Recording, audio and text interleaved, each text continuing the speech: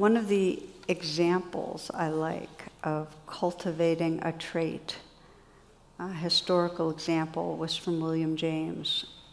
Many of you know, I've heard of him.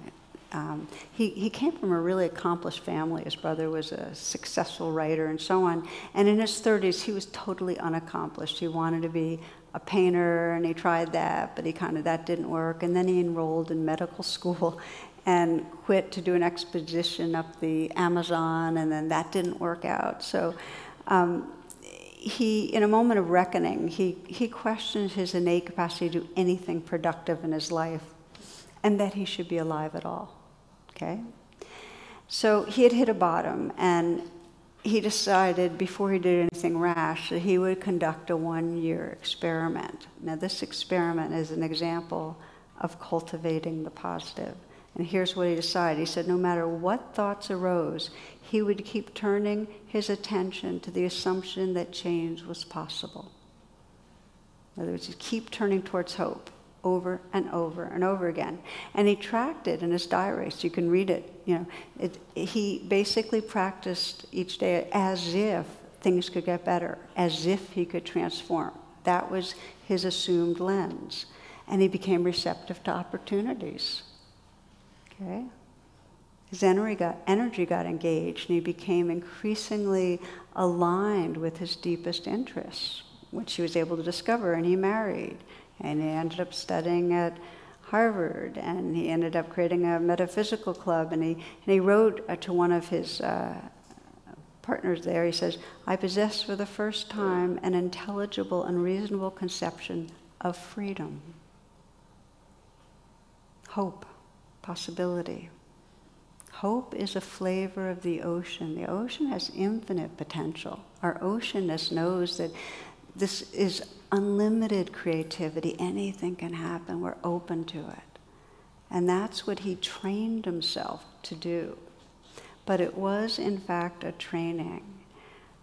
So due to neuroplasticity, we can have corrective experiences that change our brain. But how does it work? And again, I want to, I'm very good friends with Rick Hansen, and I recommend his books highly. And he recently gave a talk that I found really clarifying on this, on how learning works. But he says it's really 2 parts. You have to have an experience, and you have to feel it. Have an experience of hopefulness or of love or compassion or whatever. And then you have to saturate yourself in that feeling sense for the brain to learn it.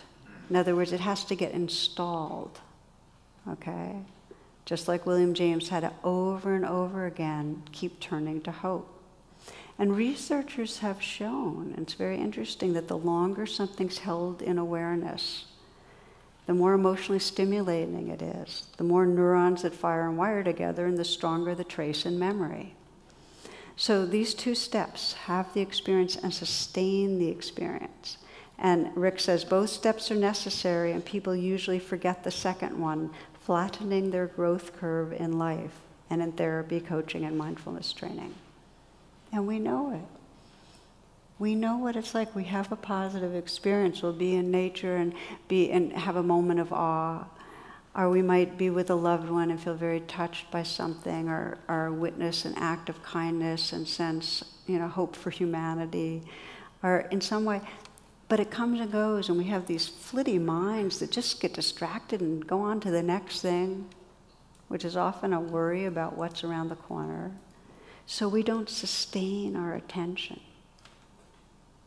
The point is for our nervous system to transition from having a state of mind to creating a trait, a habit that's really deep in us of hoping, of loving, of compassion. We need to practice it.